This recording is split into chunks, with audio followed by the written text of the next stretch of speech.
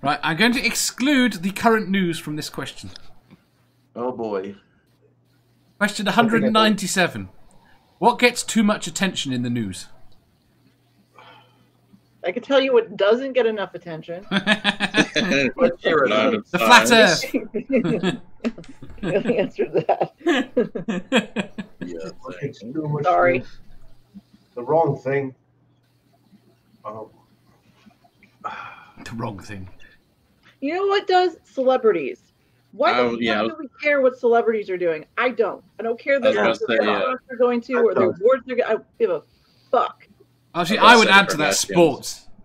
Why the fuck are the sports on the news? I'm going to go with something super obvious real quick, and a celebrity relation. Yeah. Yeah. Okay. Yeah. Definitely. DeRosa says bullshit gets too much attention. Santi says watch GRSM. It is gender, romantic, and sexual minorities. Oh yeah. It's clarified in the previous question. New, or how new is it, hon? Oh, it's like a decade old, but it's only become into popular usage in the last few years. Oh, okay. So it's been around a lot longer than I thought it was. Yeah. Okay. Anything else? Sorry, I completely lost my train of thought. What do you think gets too much? What were we talking about? Attention in the news. Sorry. We've got celebrities. We've got sport. We've got relationships.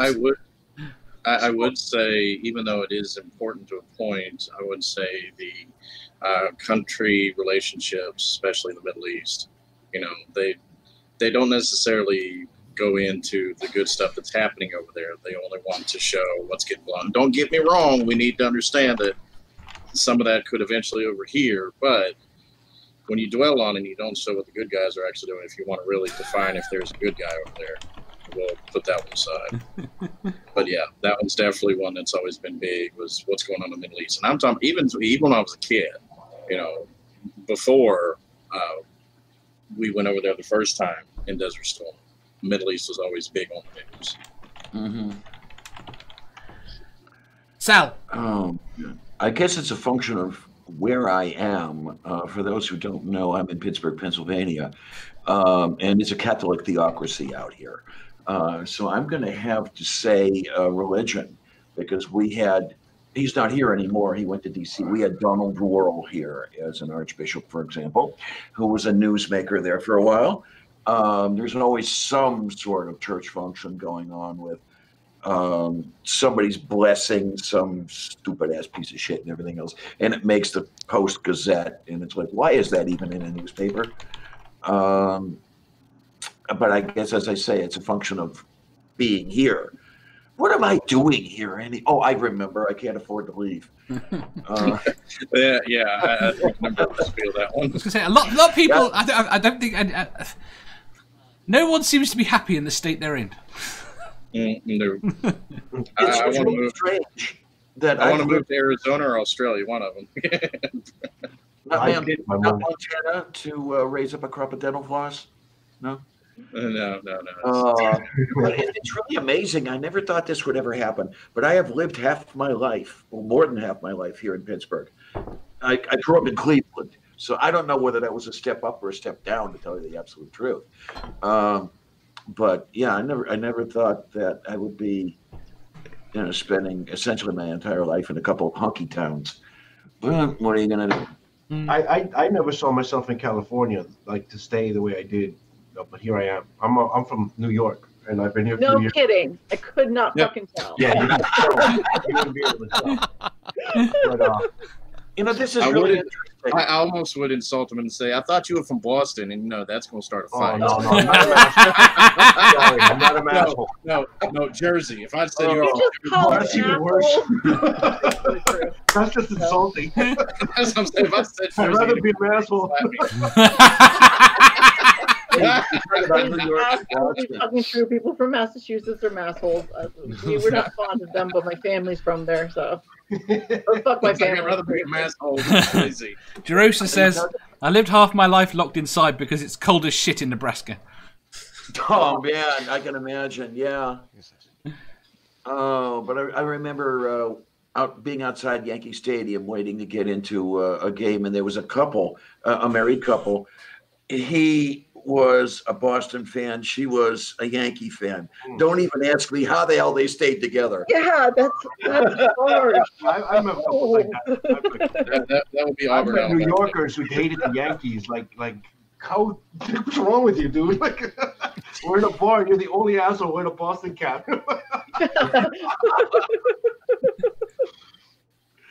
Oh my! And oh well, yeah, I'm a baseball fan. I really am. I Someone has to be. Oh, okay. When I was a kid, oh my god! When I was not get over how boring. Like when I was a teenager, I used to spend the summers with my brother, and we would go around. He loved the White Sox, so we would go up to Chicago, or we'd go to Kansas City when they would play. Those things are long and nothing happens. Like it's just, I'm sorry, it's so fucking boring. So Dave, are you a cricket fan or a real football fan? I cannot stand sport in any way, shape, or form. Okay. Good for you, Dave. I know I liked you for a reason. I got hockey. That's it. I live where I live. Okay, I live at what is basically a meeting point of two Premier League football teams. I spent my entire life being accused of supporting whatever team that person doesn't support. That's like here with college American football. If you don't subscribe to one of them, you're obviously a heathen. That's it. I was so happy that my first time at uni, it was at a small school, like NCAA level 3 or some shit like that. Nobody paid attention to any of that stuff. And then when I went back the second time around, I went to University of Pittsburgh, but I was 35, and I was too serious about studying to care about any of the sports. So that really served me well. Don't get me wrong. I don't begrudge anyone that plays sports. I enjoy playing some sports, but as an industry, as a spectator thing, I think they should all go in the bin. Yeah. Now, when I was a kid, I wanted to pitch in the worst way, and unfortunately, I did. So that just didn't get me anywhere. Yeah. Go on, Amanda. Sorry. No, my undergrad was at a huge school, and everybody went for football, and they would drag me. And the thing was, for some reason, we stood the students had one section, and then everybody else had it across the way. And we would fucking stand the whole time. And I hate football, and I hate fucking standing for 3 hours at a time. And I hated it. So, but yeah, it was a big school. Right, back to the question. Sal, what gets too much attention? Sal, what gets too much attention in the news? Hollywood definitely gets way too much attention. Living on both East Coast and West Coast in the United States, there's too much emphasis on Hollywood and not enough on, I don't know, just shit that should be said, not make believe. I've got to say, how many of you are old enough to have start the 24-hour news cycle?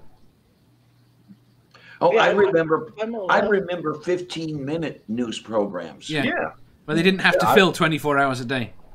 Yeah. Right. I remember, you had to wait for the radio newscast to come on. I know what that is. Or you'd be watching a local channel and it'd be like, here's your 15-minute local news. Right. Yeah, and Huntley Brinkley report, for Christ's sake. I mean, I'm ancient, okay? You're not that ancient. I'm up there with you guys.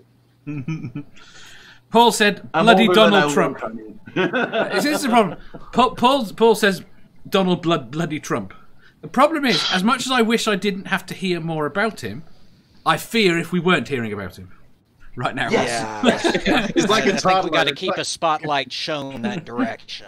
He's like a toddler. When you have a toddler, if you ever had any kids, the younger they are and the quieter they are, the more you need to worry because they're one of the best memories from my daughter's being young is we're in the computer room and she's in her bedroom and she ever so slowly comes in, walks into the room and says, "Don't worry about the dog," and leaves.